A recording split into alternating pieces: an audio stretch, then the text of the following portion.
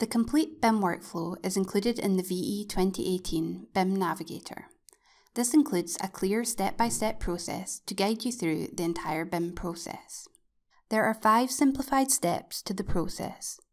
This covers preparation of the model, loading the model, running checks and healing any identified errors, selection of data to bring in along with the geometry, and finally importing to the VE project.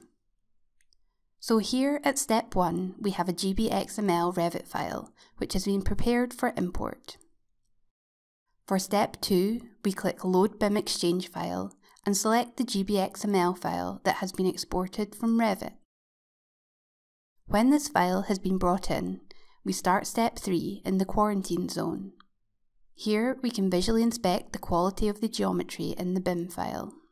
If any errors are identified, running the Heal Geometry algorithm can automatically fix them.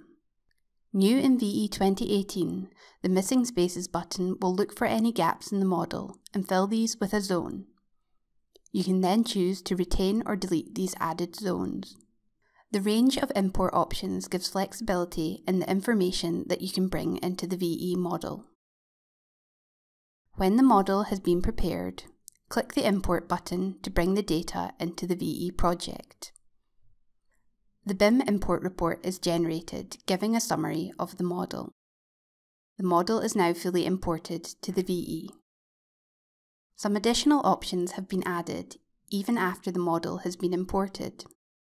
SIBC or ASHRAE loads results can be exported back out to the BIM file. Complete the calculations in the VE and use the Export New GBXML feature. Import the GBXML back to Revit. The heating and cooling load results are available, and we can see in the space properties that these have been imported successfully. New merging functions are available when the source BIM file has been updated.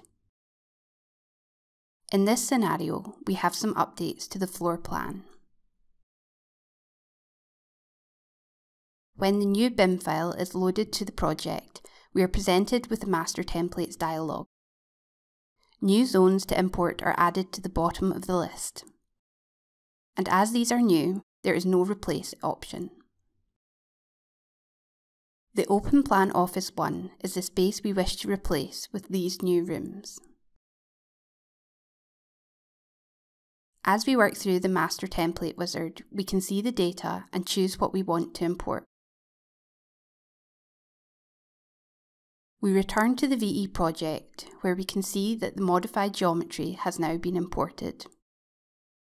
The rest of the model is unaffected by this update to the floor plan. To find out more about the new features in the VE, visit www.iesve.com/VE2018.